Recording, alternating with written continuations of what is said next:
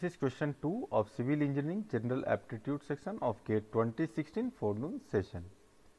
A rewording of something written or spoken is a, so there are 4 words given, we need to select the one word substitute for this sentence.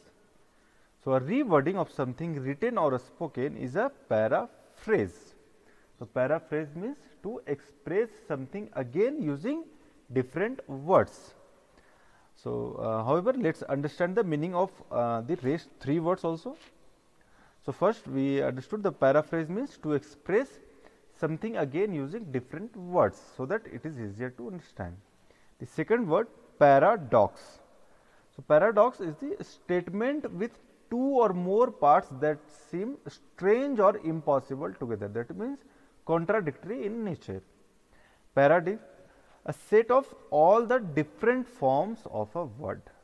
And the last word, paraffin, is a type of oil that is burned to produce heat or light. So, for this question, we may write the paraphrase, a rewording of something written or spoken is a paraphrase. So, paraphrase is given in option A. So, option A is the correct answer for this question. Thank you.